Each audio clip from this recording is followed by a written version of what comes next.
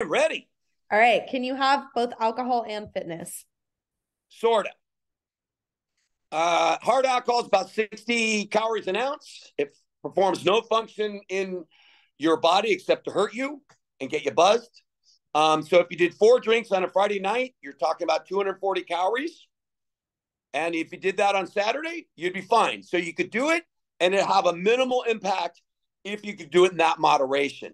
Unfortunately, I go out all the time and people don't do it in that moderation. So there are other alternatives we're going to talk about today if you don't have the discipline for that moderation. And remember, everything in life is about discipline. I've been going to the gym 42 years. That's 32,000 hours. And I can't tell you how many times I hear people, I don't have time. It's about discipline. And I'm happy I spent that 30,000 hours. And I'm happy I don't drink because it shows up on my life.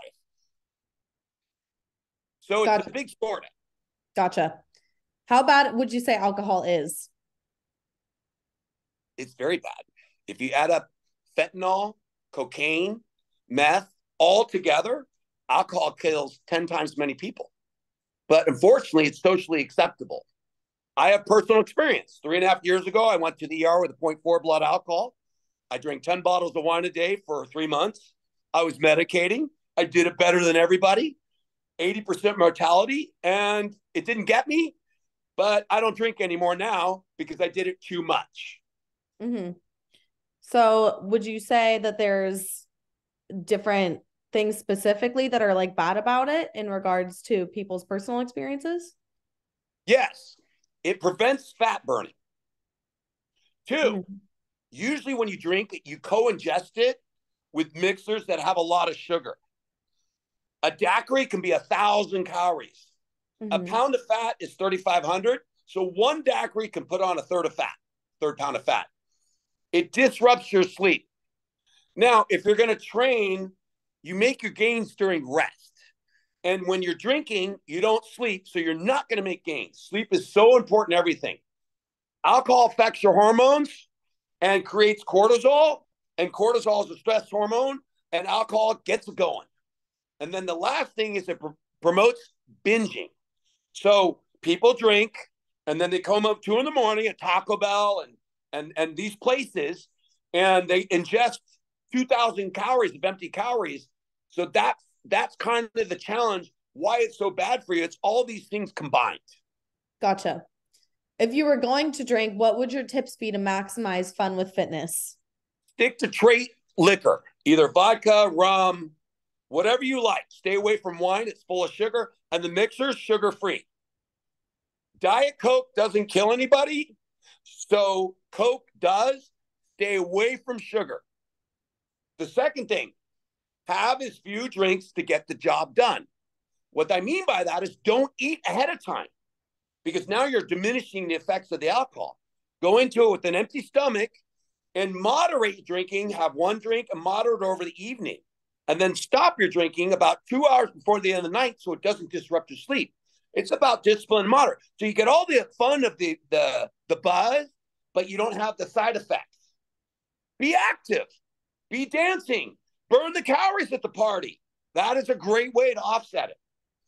And the last thing I said again is don't binge eat after. Do your best. Have a keto burrito. Have something like that after where you're not dumping all these calories. When would you say would be a good time to stop? I'd say about 1 in the morning. That's a good time Mhm. to. Oh, let me say one thing. I do this channel to make a difference in your life. I've learned many things the hard way. I don't want you to.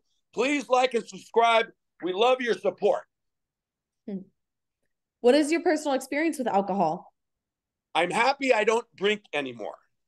I'm around people that drink all the time and they have hangovers and they're tired and they're not productive the next day. I don't have any of those problems. I go out 3 nights a week. I'm around drinkers all the time. And the way I do this is I use gummies. And a lot of people are like, oh, I don't like gummies. I have 2 gummies a night.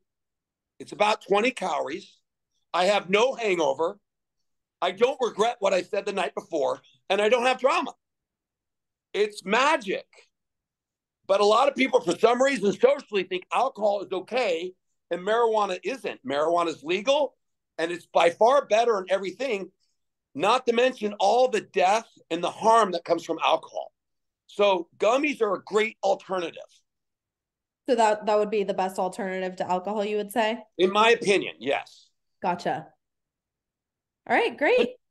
Close out, I want to share that I'm having a January 1 fitness challenge for the first quarter. And this challenge is all about a PR that creates a habit. And I'm offering a 15-minute Zoom on any new customers that do the keto burrito in the month of January. I can give you tips that will help you obtain your fitness goals without even knowing you're compromising. And letting go of alcohol, though it's scary and it's not social, it's the greatest thing I ever did in my life. And if you saw pictures of me back when I was fat, I gained 60 pounds from alcohol. It was horrible. It was all negative. And now my life is lovely. So personal experience, get off of it and use gummies, and you'll thank me in the long run. And if you're not willing to do that, at least do moderation and listen to my tips. All right, great. Thank you, Rachel. Have a great day. You too. Bye.